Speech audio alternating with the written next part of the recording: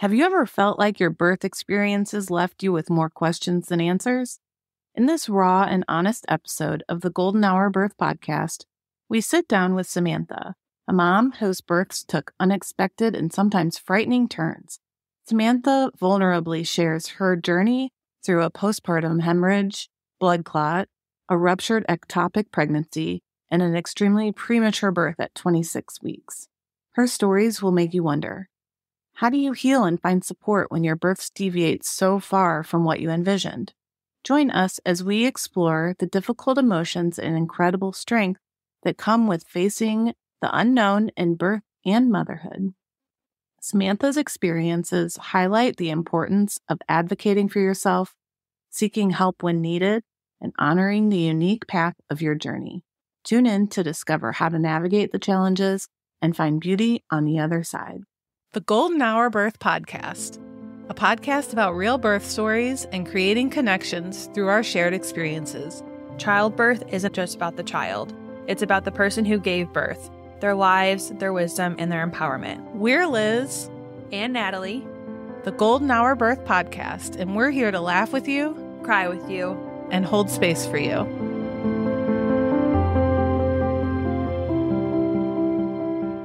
Welcome to the Golden Hour Birth Podcast. I am your co-host, Liz. And I'm your co-host, Natalie. And tonight we have Samantha from Indiana on.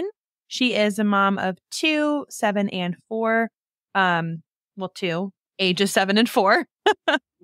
And we're so grateful to have you on tonight, Samantha. It's great to know you. Thanks for having me. It's nice to meet you guys. Thank you. You too. So if you want to go ahead and start us off and tell us a little bit about you and your family. Yeah, so Samantha, my husband's Greg. We met at work maybe 10, 11 years ago, somewhere in there where he'll lose track of time. So, but we met, and after a short stint of hating his work ethic, and we started dating, and then he, over one Christmas, just moved into my house and didn't leave. Most people would kick them out after that, but I was like, all right, I kind of like you. You can stay. So, and then maybe 2 years after that, we were married, and had our son, Liam, who is 7. And then our daughter, Sophie's 4. And they are obviously beautiful and perfect and amazing now and when they want to be. But, I'm just, you look at us with mom, dad, boy, girl, perfect, complete family. And that's the end of our childbearing years. So it's been nice. Yeah. Yeah. You, my husband would probably have to agree with you. Boy, girl, let's be done. I'm like, no. Yeah. There were these times where I definitely wanted like 4 or 5. And then I think after she was potty trained, I'm like, that's it. Thank you for that. No more. So, yeah. If it would have happened before she was out of diapers, that would have been a possibility. But afterwards, no. So, yeah, that's definitely nice. So what has pregnancy number 1 been like? So pregnancy with Liam was completely a surprise.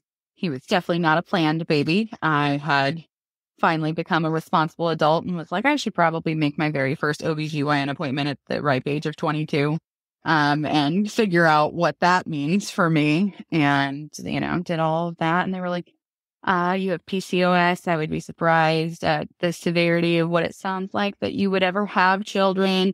If you do, probably would need some type of medical intervention.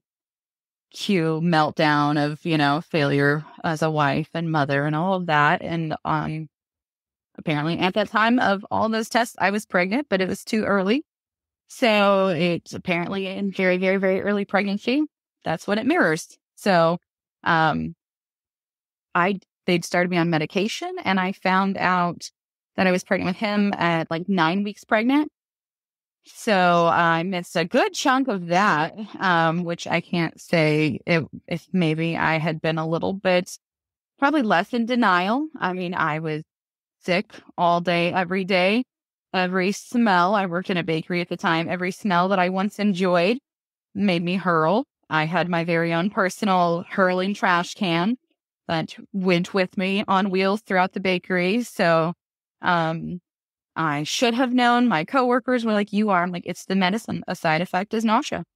So yeah, 9 weeks later, I was like, I should probably check that. And I did. And then called my doctor's office, who I'd seen one time. And they were like, oh, great. Then we'll see you next week for an ultrasound. For a what? So, yeah, so that was finding out, then trying to figure out how to tell my husband. By the way, we're like already a fourth of the way through this thing. So good luck with adjusting to that. So he adjusted as every man did in complete silence for a while he thought about it. So, but yeah, so pregnancy with him, aside from 28 weeks of severe nausea and, just in general, never wanting to leave the couch, was perfect, normal. He was measuring really far ahead because his family has all like 10-pound plus babies. So I wasn't looking forward to that. And I was scheduled to be induced like 39 weeks, 6 days, because my doctor was going on vacation, and Liam did not seem to want to be evicted anytime soon. But everything picture perfect. And then my water broke day before my scheduled induction, went in for, all that. My doctor's like, you just couldn't wait one more day. Babies do what they do. So we went in. The doctor I chose only went to this hospital like 45 minutes away from our house. And at my previous appointment, I was already like 5 centimeters dilated. So we thought this was going to be like a rush. Little did I know, your water breaking doesn't mean that you have contractions, because, that doesn't happen together apparently. So I hung out for like 8 hours. They had me walk and do everything, but I never started contractions. So then we had to start the whole induction process anyway.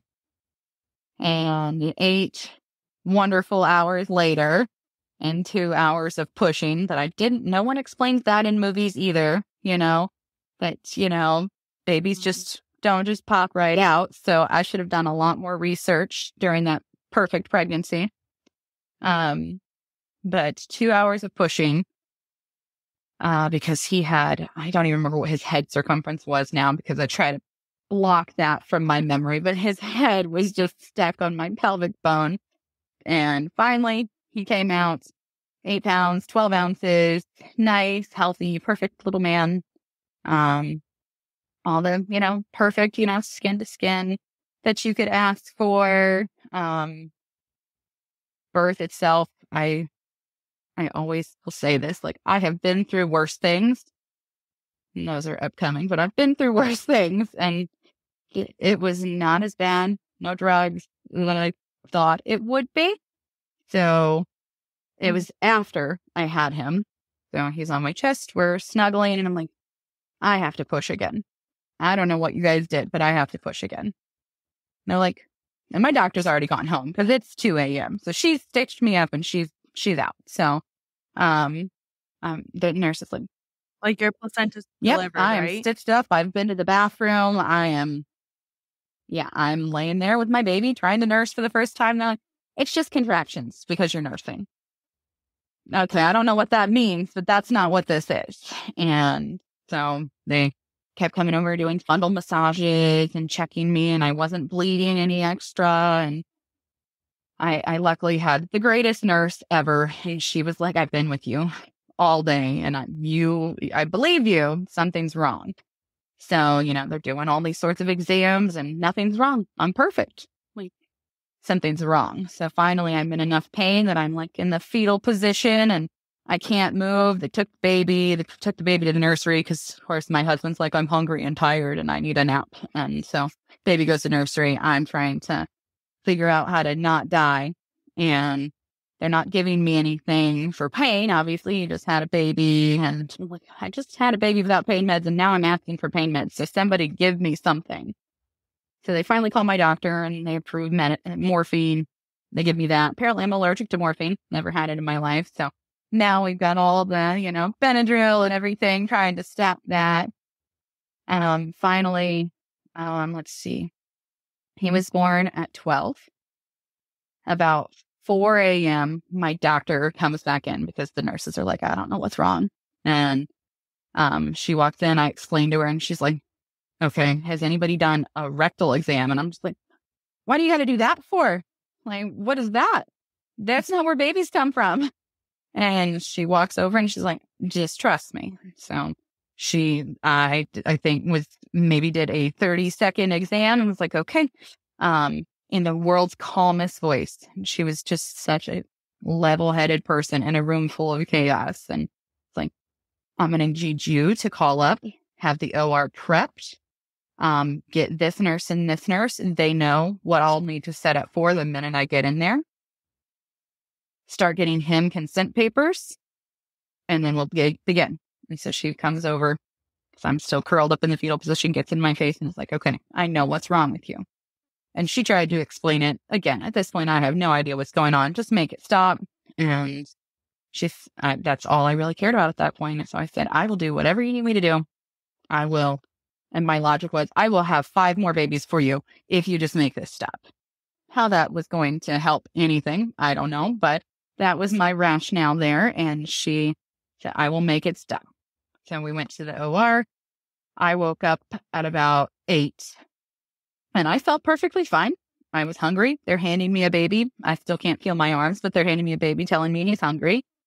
And then around 8 o'clock, all the doctors and stuff came in and everybody's in my room. And I don't know any of these people. It's none of them my doctor.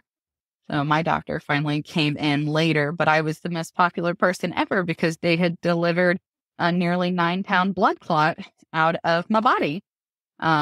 Apparently during all the pushing, he tore, she said it was about a 0.5 centimeter outside of my cervix. If it had been in my cervix or in my uterus, I would have had to have a complete hysterectomy.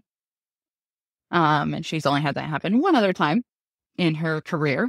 But 1 centimeter outside, he tore a gash in the canal, and it had done what bodies are supposed to do and clotted because he had pressed on it for so long while he was in there, and it was able to clot, but I was bleeding into the clot.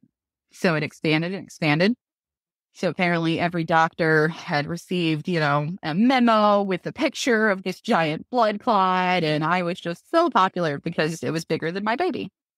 So, yeah. So she was like, if I hadn't come in when I did and I came maybe just 30 minutes later, you would be dead because we would have cut open that and you would have lost all your blood.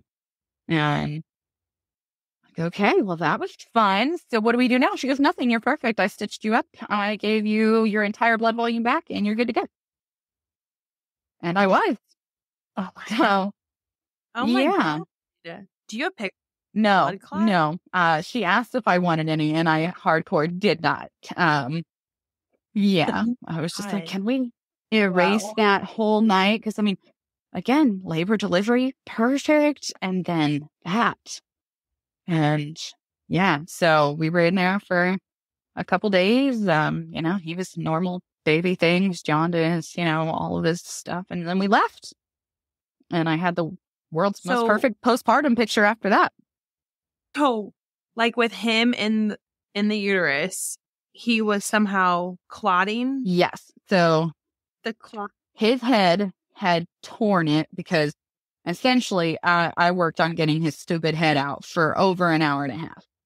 So in the process of repeatedly tearing in the same spot, his head was still managing to compress it enough that it never fully tore to the point that I had an open wound. It was torn inside of itself. I don't really know how to explain it. I didn't have an open wound on surface level, but there was an open wound within the muscle. So in that, it just continued to balloon and balloon, and everybody doing a vaginal exam wasn't feeling anything because the blood was expanding backward. Oh, wow. So when they took you to the OR, did they go in vaginally? Yes, they went in vaginally, and essentially she went up to that spot. I don't remember exactly how I think she had someone do a rectal exam and essentially poke to where she could feel it on the other side. And then she cut in that spot and then spent, I think she said, like in the next 45 minutes, just draining the blood while they were replacing blood and getting me to clot and getting all of that medicine in me. And then she was able to, I think, cauterize it, stitch me. And while she was in there, just for good measure, just because we already had enough surprises, she did a DNC, scraped everything out just to make sure that everything was good to go. So, wow. Yeah, it was. And I mean, I didn't have any extra pain from having stitches from Wamp there, from having any of that. I mean, I woke up and I felt perfect. So, pregnant. You were 23? 23. I was a week after my 23rd birthday. Wow. Yeah. And my mom and his mom were there after I had him. Again, it's midnight. They came in after we did skin to skin. It was about like 1. And I mean, I was like shaking. I thought that it was just, the afterbirth shakes that you get and stuff, but it was apparently because of the blood loss. So they, my mom had said something, she's shaking a lot. And they're like, oh, that's completely normal. It's not. Mom had stayed. Things probably would have been caught and fixed a lot sooner. But they said hi, bye, left, went home. And my husband, I'm not sure he was invited to family gatherings for like a solid 2 months after my son was born, because my mom was so mad at him because he didn't call anybody. I went into the OR and he went to bed. And I don't think he was processing anything. He was signing papers, but we had been awake since, we got a full night of sleep, but it was, I don't know, 6 a.m. And now when I went back to the OR, it was 4 a.m. And it was just a long, full day. And he signed paperwork that said they could take my uterus, that life-saving measures, all of those things, and then passed out on the most uncomfortable couch of his life. It was no big deal. So, yeah, it was, well, I'm glad you had a good nap. I had a good nap, too, from 4 to 7. It was great. I woke up feeling perfectly refreshed. Then handing me my baby. I'm like, I had a baby? What the hell is that? So then trying to figure all that out. And, he had managed to, nurse one time. But other than that, they were just sitting in the nursery giving him sugar water. I'm like, I appreciate that, but I would have totally been okay if somebody just fed my baby, So things you learn and prepare for the next time that hopefully would never happen again. But my next doctor was fully prepared for that. I did switch doctors in between Liam and Sophie because I had an ectopic pregnancy in between them. And my doctor, who saved me after Liam, love her to bits and pieces, was going through a lot of personal things in her life. And I think it's a problem that I know about the personal things in her life, number one. Number two, those things allowed her to miss that it wasn't just a miscarriage and that it was a tubal, and my tube ruptured. I would have been roughly 11 weeks. So somehow it managed to go to 11 weeks before rupturing. So I have some really elastic tube. Yeah. But that ruptured and I nearly died again. So I called my mom that time because my husband was at work. He about an hour and 45 minutes away. And I called her, and Liam was almost 2. I think he was almost 2. And so he's sleeping. It's 4 a.m. I'm like, something is wrong. I had went to bed with a cough. I had taken some NyQuil. It is 2 weeks before Christmas, and I woke up when my husband left to kiss me goodbye. And I was like, oh, hey. And I had just thought that I had a miscarriage, 4 to 6 weeks ago, somewhere in that range, and thought maybe I was getting my first period back and life was going to be normal again. And then what was period cramps quickly was like, okay, something's really not right. And at one point I had gone downstairs because every house has, I think, like a puke bowl or bucket or something. I'd gone downstairs to get that because I was like, I'm going to get sick. And after you have kids, sometimes you need to be on the toilet at the same time. So they needed the bucket. Mm-hmm. And I don't remember. I remember waking up on the floor of my kitchen, and I'm like, okay, I know something's really not right, but still, I'm not going to call 911. I'm going to call my mom. I called my mom, and she came over about like 30 minutes later when I had passed out on the way back down the stairs because I went upstairs to try and pack a bag. I got to get stuff ready for my kid if I'm going to be going somewhere. So I had come downstairs because she was like, I need you to come unlock the door. Okay. So she found me on the floor, called 911.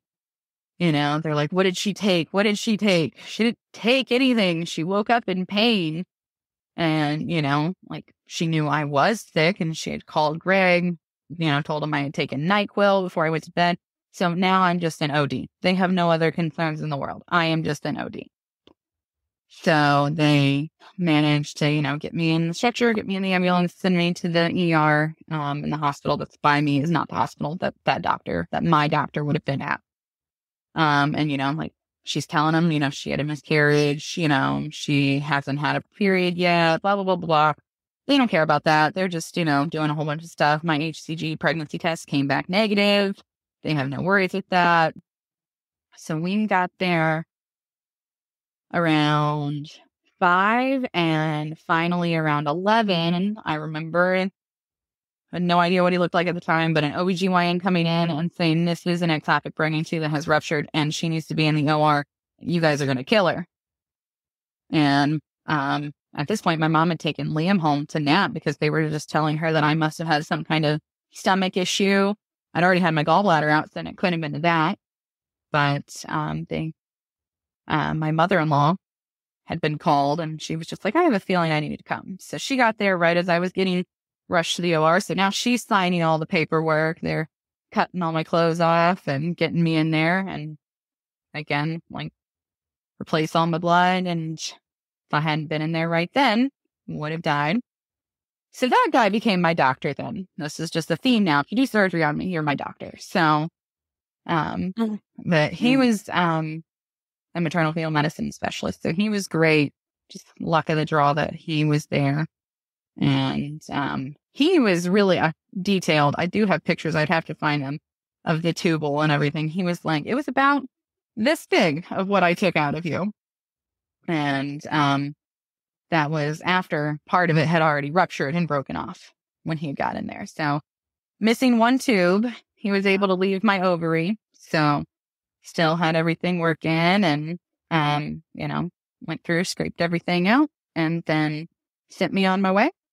Now that recovery was no joke. I will say that one was no fun, but at that point, I don't know. I didn't really process everything. It's just, okay, so when can we try to have another baby? Because like before they were saying it was only like 6 more weeks. And now what's the goal here?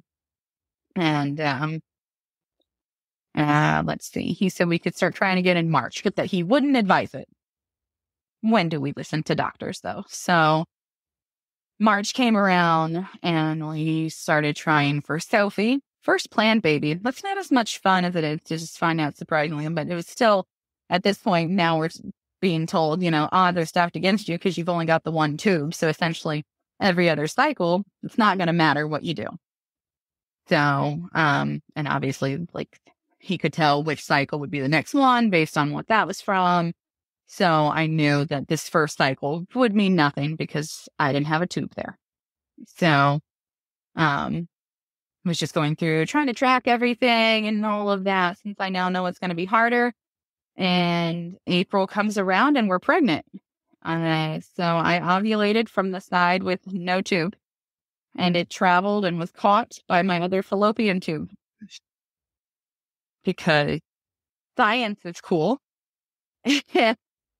So, Sophie's my miracle baby in more ways than one. So finding out I was pregnant with her, I wasn't supposed to start for like another, I don't know, like week. And I went to bed and I'm like, I feel like I'm going to get sick. I only get sick when I'm pregnant. So the morning came around, I tested, it was negative. I'm like, well, dumb. All right, fine. Later that day, my sister tells me she's pregnant. I'm like, maybe I just like had it because I knew you were pregnant. And she's like, no, I bet you are too. I'm like, I don't think so. It came back negative. Like, if I have symptoms, they say you should be able to test positive. Well, like 3 days later, I'm just full blown sick. I'm like, okay, try again. And I was pregnant, and our due dates were 3 days apart. So it was magical and perfect. And my pregnancy with her, I wasn't as sick. I could survive. They had better medicine available, and I gladly took it. And with her, I did have, I don't even remember, I can't ever say it right, symphysis pubis disorder. Essentially, my hips spread way too early. So she was sitting way low, way early.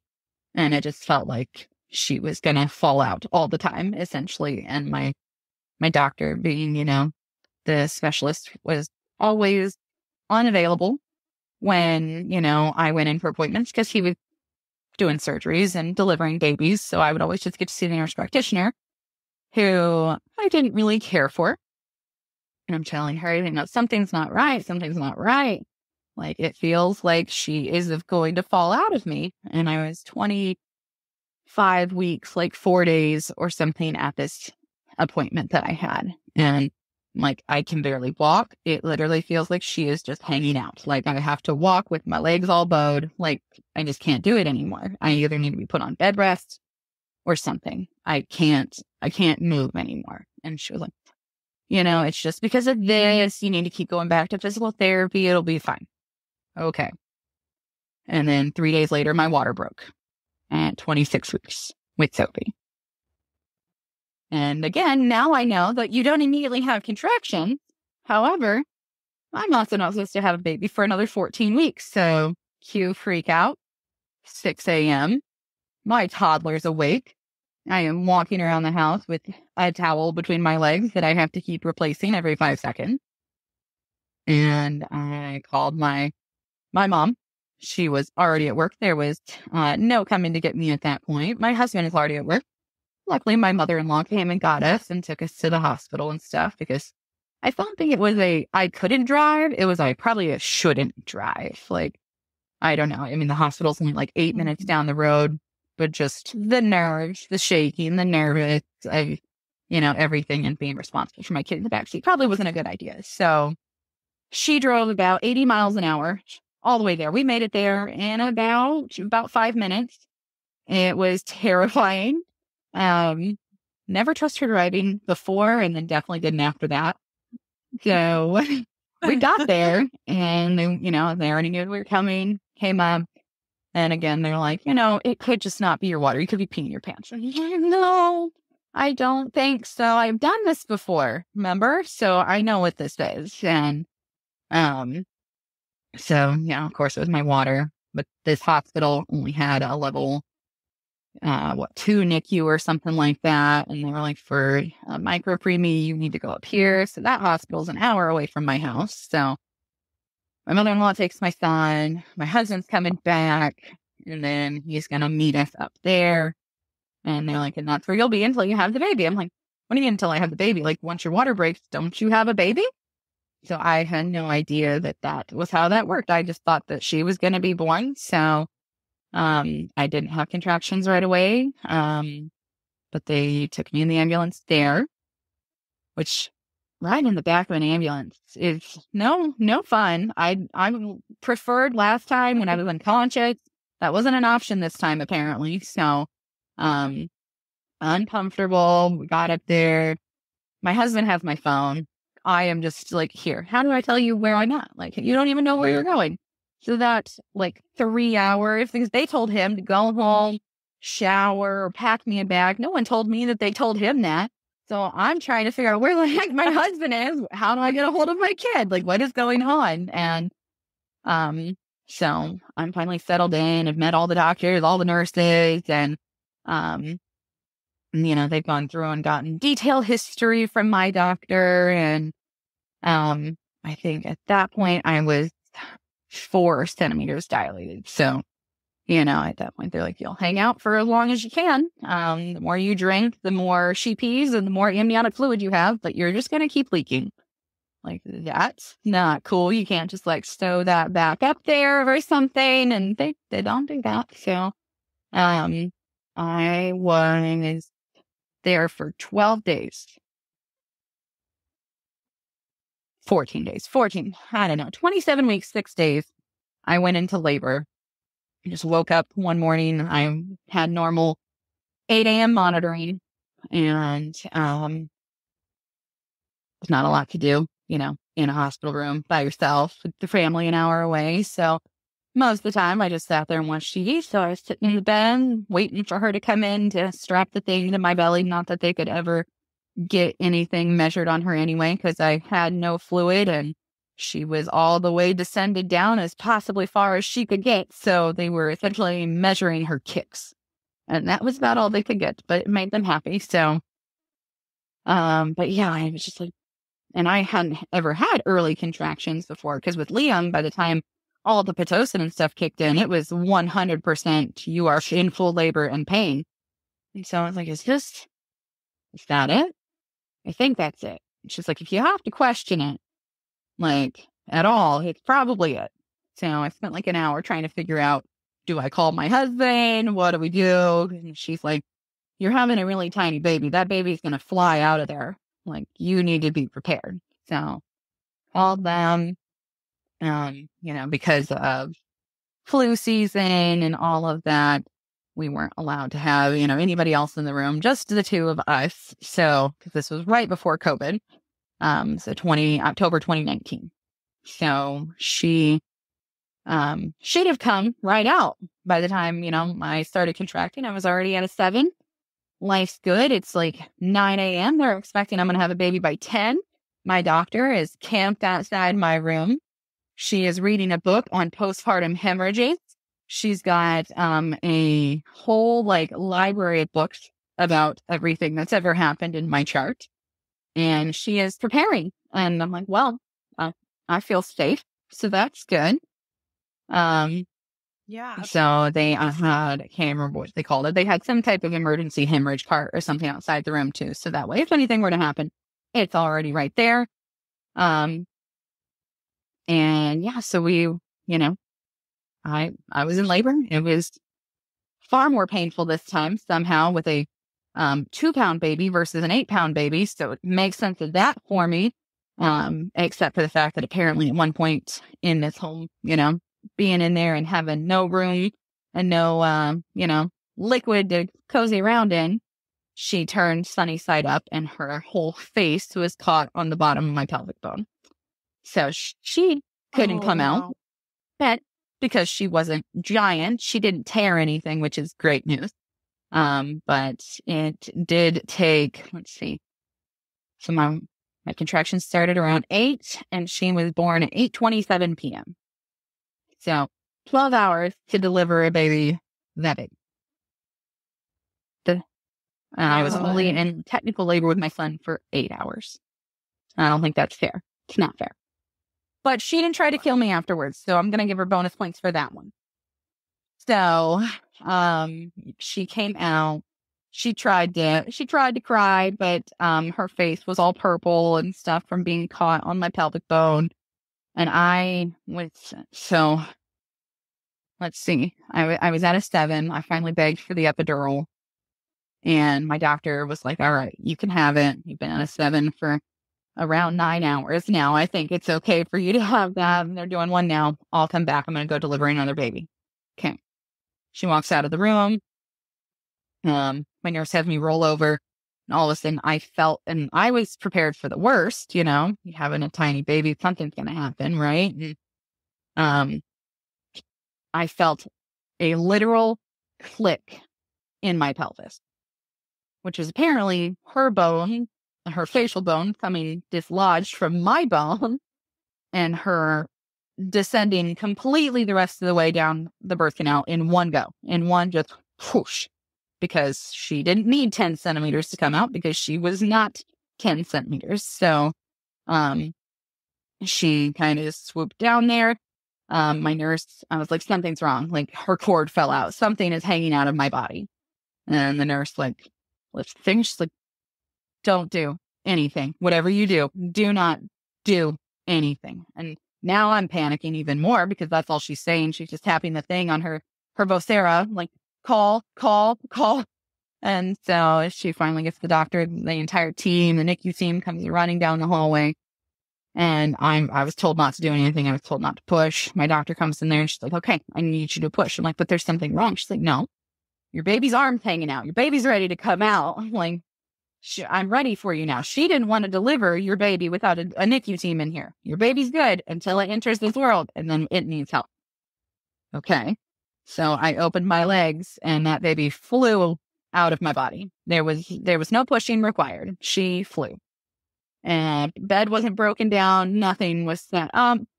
They grabbed her, put her on my chest for a second, but she needed help. They took her and put her in the bed and everything. But I'm just looking at her. I'm like, what is wrong with her? Greg, go over there. What is wrong with her? Her head was black, and I did not know what was going on. It was a giant head full of black hair, jet black, thick hair. Oh my God. That scared me. Nobody was telling me anything. And I'm like, her head is black, Greg.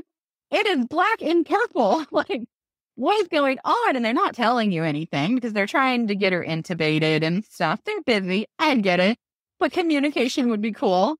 Your reference, my son has platinum blonde hair. It is so white that you couldn't even call it yellow in any way, shape, or form. He came out, it was slightly orange, but it was so blonde that you could barely see it. He just looked bald for approximately 6 months. I came out with blondish hair. My husband came out with blondish hair. What the heck is that doing on my baby's head? Like, I was just absolutely shook. And so after my husband just comes over busting out laughing, which I think just probably kicked me off more. And I'm like, why? It's like, it's her hair. She can't have black hair. So now we're preoccupied on that. They've got her intubated. They bring her over and let us look at her, take her up to the NICU. My doctor is, while we're, doing all this, she is just so busy trying to make sure that I'm not bleeding and she's not going to be the one responsible for killing me. So she's doing everything she needs to do. They take her upstairs. And everything's good. The nurses, I had 3 nurses in there with me the entire first 4 hours after I had her, just making sure. I mean, I have never had so many fundal massages in my life. I'm like, you guys realize that wasn't the problem, right? Like, okay. But, and then you're waiting for news. You're waiting. So, they do everything with you and then they set you up with the pump and you're just waiting. You can't go see your baby. And that was not natural, not great in any way, shape, or form. And and we were finally able to go up and see her just after midnight and drop off the very little bit of colostrum. I was finally able to pump and she was intubated and they had the lamp on her and everything. And she's in the incubator and her little foot was about that yay big. And I still didn't believe it. So I pulled her hat off and okay, that's legitimately hair. Okay. And her face was all sorts of swollen still from being stuck. So she was really scary looking. They explained everything and I just had the NICU tour 2 days before. So I knew almost everything was working in there. They did a really good job of making you comfortable. And they were private rooms too. So it was, we were in there. They bring a pump in there. They set you up. You don't have to leave if you don't want to. There was no specific visiting hours. You could stay the night if you wanted to. So, and then she was in there for 98 days, 98 days, an hour away from home.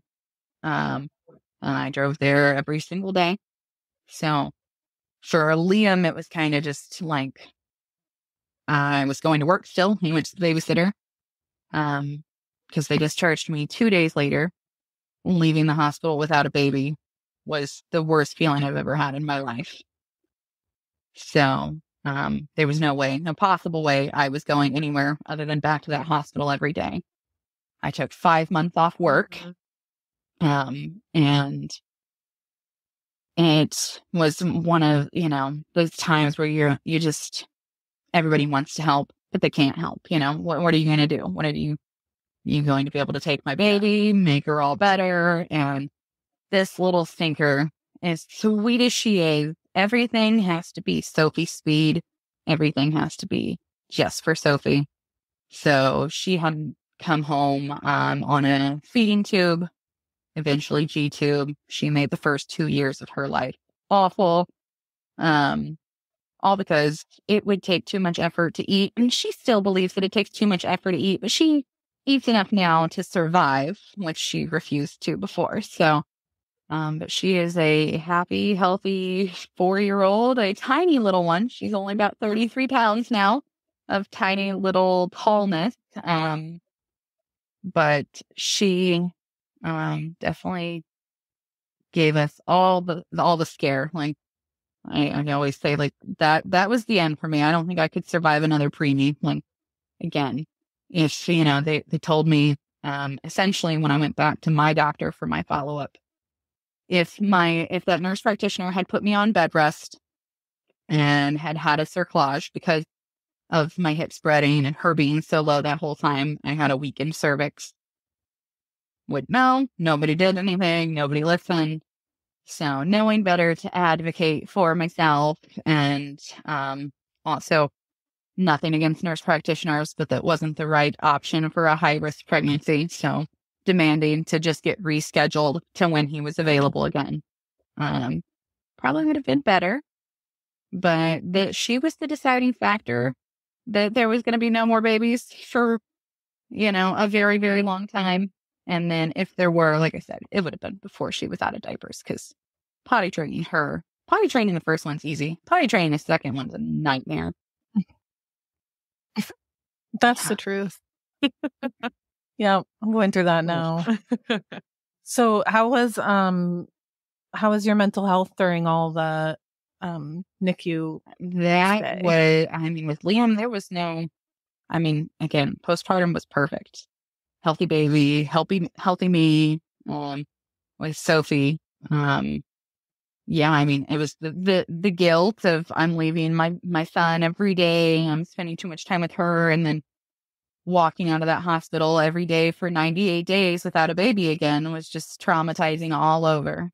So, and I pumped for her for 11 months. So it was just constantly, I couldn't, it felt like I couldn't do anything, so with her, I would say, I think I made it approximately maybe 5-6 days before I knew that I needed some type of help, because I could not stop crying. And they're like, well, my husband, God love him, but sometimes he's just a man. And I don't mean that towards all men, but just that typical stereotype man that does not have any type of emotional understanding. He's like, of course you're going to be emotional. You just had a baby, this isn't emotional. I just had a baby. This is I want to just grab our son and go live at the NICU. And that's not rational. It's not fair to him. But we're going to move in there, and I'm not leaving, and I can't take my baby. But if I do, I can't take all the equipment, and I know that's where she needs to be, but rationally, I can't figure it out. And they had their own NICU psychologist. She and I did not jive well at all. So when I had gone for my doctor's appointment, he prescribed a meeting with this one that actually specialized in postpartum mental health care, and that was great. And I worked with her for probably 6 months, and that, the NICU was on floor number 6, just the number 6 up until like 6 months afterwards, just kicking me into a tailspin, and she got me out of all of that. And there was a lot of, I don't know, like mindset when pumping that, like you're supposed to relax and release oxytocin and look at pictures of your baby and stuff. And pumping was just, again, like, I don't know. In the minute I hooked up to a pump, she was home for like 4 months at that point, and it was still, I was pumping in the NICU room, and the alarms were going off, and she stopped breathing, and it was every single time. So working with her was probably the only thing that kept me going. I don't think I would have ever harmed myself, but I think at one point, I think my body would have just quit. I think I could have induced a heart attack on myself from stress and worry and, all those, what are they, I can't remember what they're called anymore, which is probably a good thing. The thoughts of like all terrible things happening. I couldn't even drive Liam because I was like, that we're going to hit that. There's going to be an icy patch. We're going to go over a bridge and we're all going to die. And I couldn't drive with him for probably like 3 months. Before I felt like super comfortable again. So I don't know. I was very proud that I was able to ask for help after her because I knew I needed it. And I don't think my life would be the same if I didn't get it back then.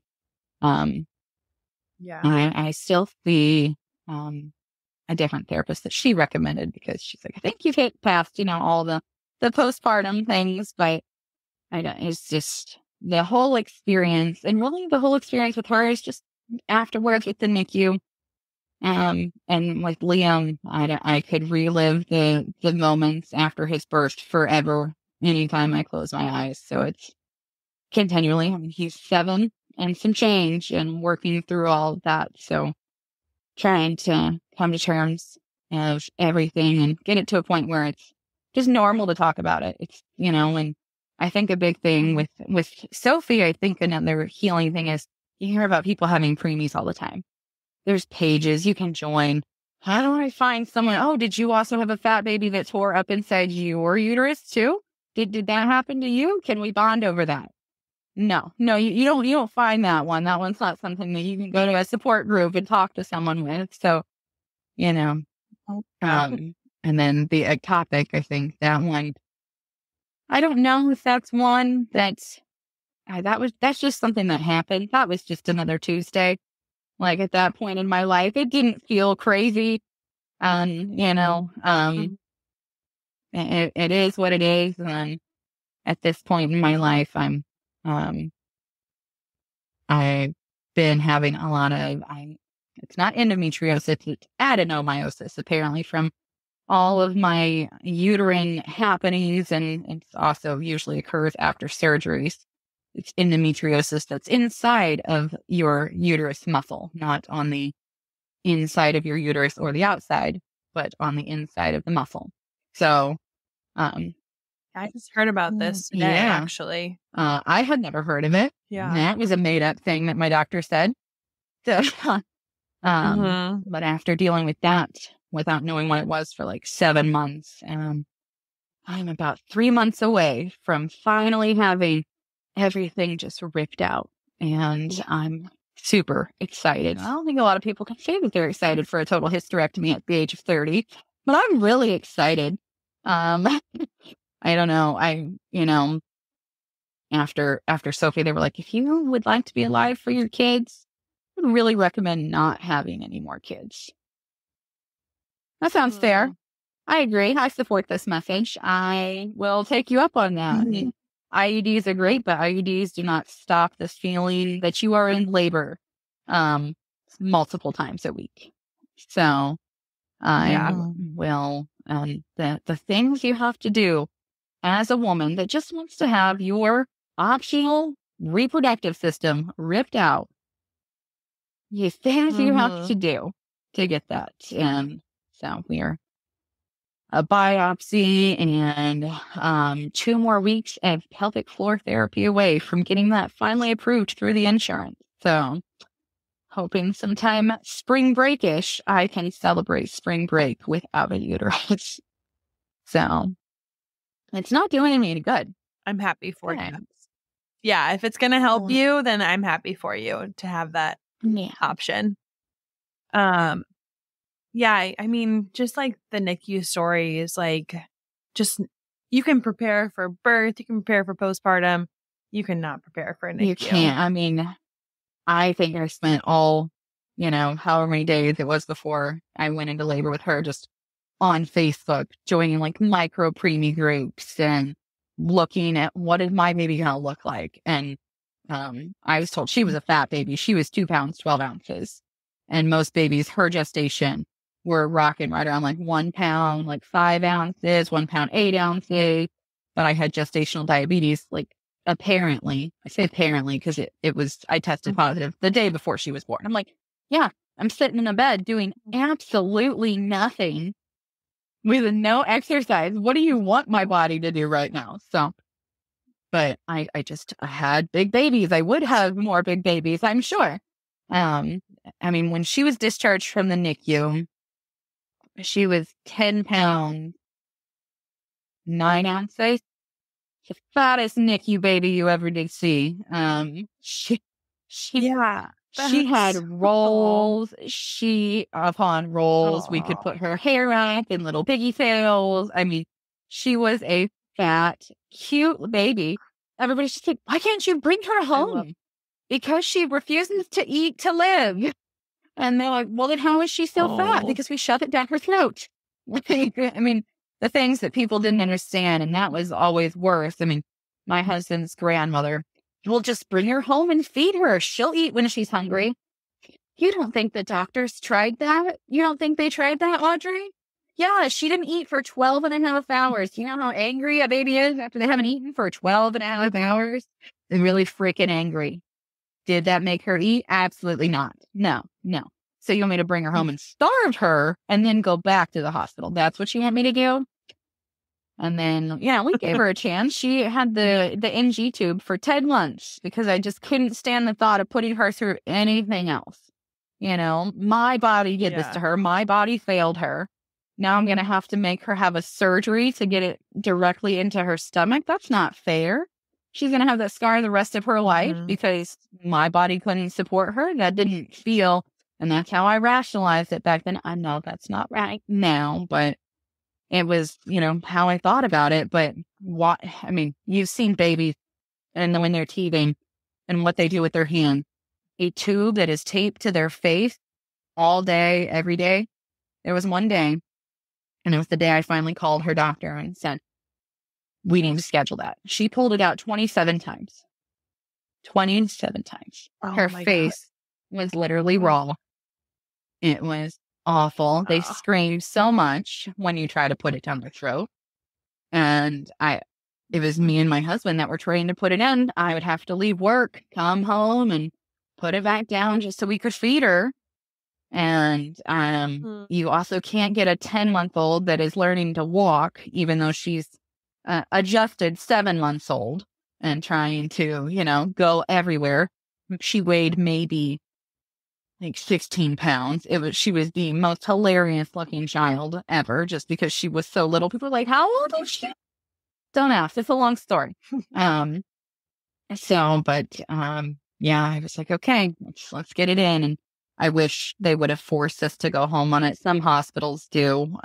It would have been far better for my mental health, not having to shove that thing down her, not having to change it regularly. I mean, having her G-tube was she only had it for 14 months. So, I don't know if it would have happened faster had she not constantly had something down. She did up until this July when she had her tonsils and stuff out, have scar tissue in her throat from having to have it placed for over the course of 10 months. So when they were in there with her tonsils, they scraped it out. And my goodness, she doesn't choke when she's eating anymore. I mean, I didn't know that we still had difficulties and stuff aside from getting her to sit still long enough to consume a meal. But she would get all caught up just choking on food and just seem normal. But no, it's from the scar tissue. So they had sent us home with all of that. And instead of going, she'll pick it up. A lot of babies are just stressed in the NICU. She'll catch on for 10 months. There was no catching on. She just didn't care. She was not a baby that, you put a bottle in her mouth and it was no thank you. I don't want it. But she's still going to sit there and scream that she's hungry. So, I don't know. With her, it was like after she got that G-tube, it was almost like you had a normal baby for a second, except for, every couple hours you got to, we put her in like one of those little seats with like the tray in front of it so she couldn't move. Put her in that, strap her down, and all the things that you learn in Facebook, like mom groups of other moms that have G-tube kids, and it's like a cell phone holder. You take the cell phone holder, you strap it to the back of the chair, you put the little syringe in it because she was gravity fed. We never had to have a pump. She tolerated everything pretty well. And you sit there and you just sit behind her and you watch whatever was entertaining her. It's mostly usually Coco Melon. So JJ and I are not friends. But we sit there and just pour the milk in, watch it go, pour the milk in, spend 30 minutes doing that, and she was good. And it was always super nice. When kids are sick and they don't want to eat or drink, I didn't have that issue. You just grab the baby, she's still sleeping in bed, you open everything up, you put it on, and you feed her. It's like, this is cool. I like this. I almost wish we could have kept it a little bit longer. But a very, mobile 2-year-old that liked to slide down on her belly down the stairs, she didn't care when it popped out, but I couldn't stick that thing back in anymore. No, thank you. So it was time. Yeah. So. Yeah. Well, thank you so much for sharing your stories, and just, how much you've gone through is a testament to who you are and your strength as a mom. So thank you so much. Thanks for having me. I don't know. Feels good to share sometimes, with other people that could benefit or at least understand. And we can add your connection on social media or however in our show notes, and that way people can reach out to you if they'd like. Yeah. Great. Thank you, Samantha. You guys. It was nice to meet you. Thank you for joining us on this episode of the Golden Hour Birth Podcast. We hope you've enjoyed our discussion and found it insightful and beneficial. Remember, the Golden Hour Birth Podcast is made possible by the support of listeners like you. If you appreciate the content we bring you each week, consider leaving us a review on your favorite podcast platform or sharing the show with your friends and family. Your support helps us reach more people and continue creating valuable episodes. If you have any questions, suggestions, or topics you'd like us to cover in future episodes, we'd love to hear from you. You can reach us on our website, www.goldenhourbirthpodcast, or connect with us on social media. We value your feedback and want to make sure that we're delivering the content you want to hear. Before we sign off, we'd like to express our gratitude to our incredible guests who joined us today. We are honored that they trust us enough to be so open and vulnerable. We're grateful for their time and willingness to share their stories with us. If you're interested in taking the conversation further with us, join us on our Facebook group, The Golden Hour Birth Circle. We'll be back next week with another exciting episode, so be sure to tune in. Until then, stay golden and remember to take care of yourself. We'll catch you on the next episode of the Golden Hour Birth Podcast. Bye!